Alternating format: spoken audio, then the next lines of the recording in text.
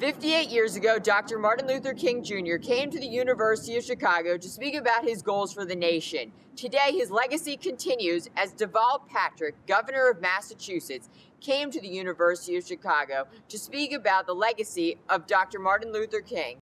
In his speech at Rockefeller Memorial Chapel, Governor Deval Patrick spoke about King's legacy of advocating for service to a large crowd filled with students and community members. Dr. King was about service not as what you do, but as who you are. To serve others, Patrick said, does not require a fancy degree or some other form of great qualification. All that is needed to serve others is a heart full of grace.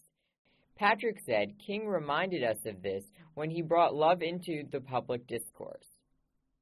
Without love, it's hard to make sense of compassion itself, or common destiny, or community.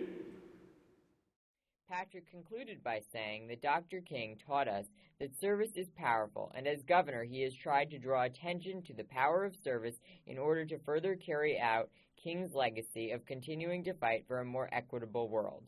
Governor Patrick's trip to the University of Chicago represents a form of homecoming for him. Until the age of 14, Patrick lived on the south side of Chicago and even once went to hear Dr. Martin Luther King Jr. speak at a local park with his mom. And while Patrick admits that he does not remember a word King said, he does remember the feeling and the importance of service that King spoke of so much. From Rockefeller Chapel, I'm Graf with Maroon TV News.